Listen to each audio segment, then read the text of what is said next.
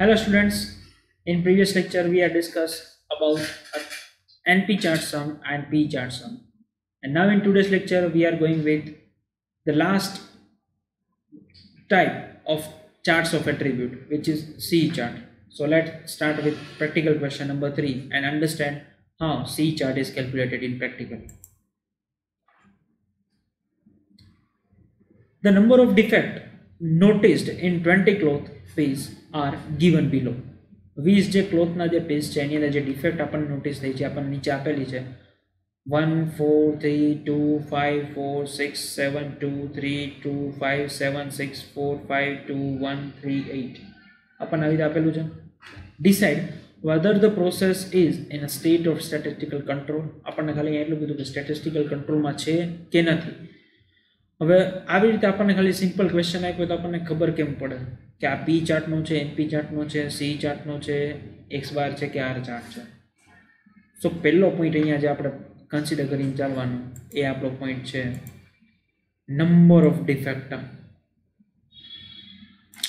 C ચાર્ટનું કામ શું છે થિયરી પોર્શનમાં આપણે ડિસ્કસ કરેલું હતું, મેં તમને સમજાવેલું હતું કે C chart is used four identify or notice the number of defect in per piece અથવા તો પર યુનિટ.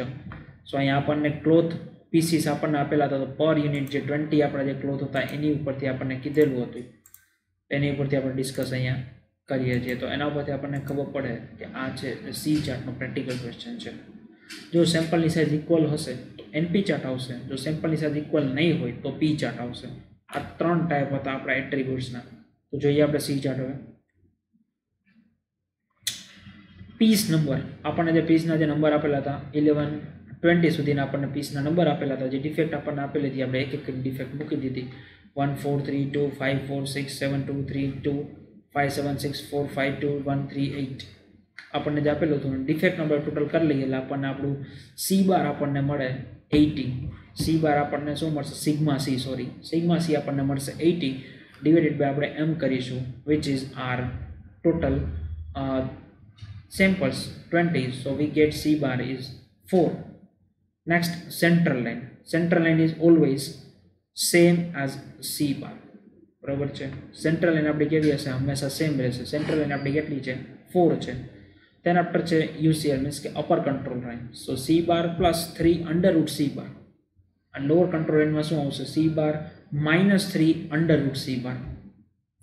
સો વેલ્યુ આપણે ખાલી સિમ્પલી પુટ કરવાની છે, બીજું કાંઈ નથી કરવાનું. સી બાર આપણને 4 છે plus 3 under route 4. So 4 plus 3 into 2 is equal to 10 which is R UCL and in LCL 4 minus 6 which is minus 2. Theory પોર્શનમાં તમને એક વસ્તુ કીધેલી હતી સી ચાર્ટની અંદર કે સી ચાર્ટની અંદર જ્યારે બી સી ચાર્ટ હોય, એનપી ચાર્ટ હોય કે પી ચાર્ટ હોય, LCL જે છે એ બિલો 0 હોય, 0 કરતાં ઓછી હોય તો નેગેટિવમાં આવે, માઇનસમાં આવે. અહીંયા તમે જુઓ 4 માઇનસ તમે 6 કરશો તો આન્સર આપણને -2 મળે છે. તો આ શું થયું નેગેટિવમાં આપણી LCL આવેલી છે તો LCLને આપણે 0 કન્સિડર કરીને ચાલશું. LCLને આપણે 0 કન્સિડર કરશું. હવે સેન્ટ્રલ લાઇન UCL અને LCL આ બધી વસ્તુને આપણે જે પુટ કરીએ ગ્રાફની અંદર and that see the process is under control or not. Here LCL is 0. Y negative LCL આપણી આવે છે એટલા માટે આપણે 0 કન્સિડર કરીને ચાલીએ છીએ. UCL જે આપણી છે UCL આપણી કેટલી છે UCL આપણી 10 છે. કંટ્રોલ લાઇન મીન્સ કે CL જે આપણી છે એ આપણી આપણને 4 આપેલી છે. So let's see four first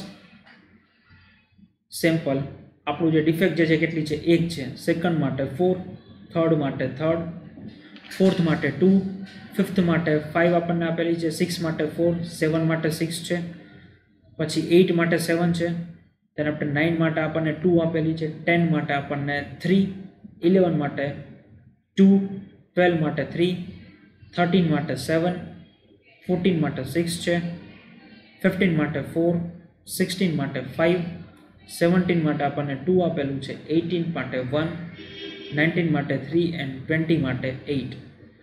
સો જેટલી પણ આપણને પ્રોસેસ આપેલી છે એના પરથી આપણને ખાલી એ લોકો એટલું આપણને કીધેલું હતું કે આ સ્ટેટિસ્ટિકલ કંટ્રોલમાં છે કે નથી. તો આપણે કન્ક્લુઝન આપણને આપવાનું કીધેલું હતું.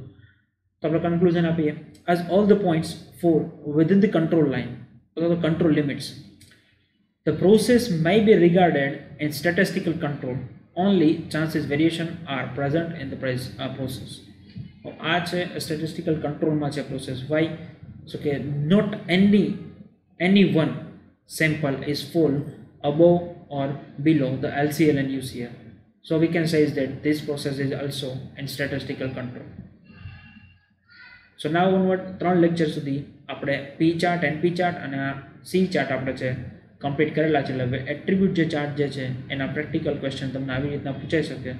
બાકીના જે 2 વેરિયેબલ ચાર્ટના જે બાકી છે X બાર ચાર્ટ અને R ચાર્ટ એ આપણે નેક્સ્ટ લેક્ચરની અંદર કેલ્ક્યુલેટ કરીશું. Thank you very much.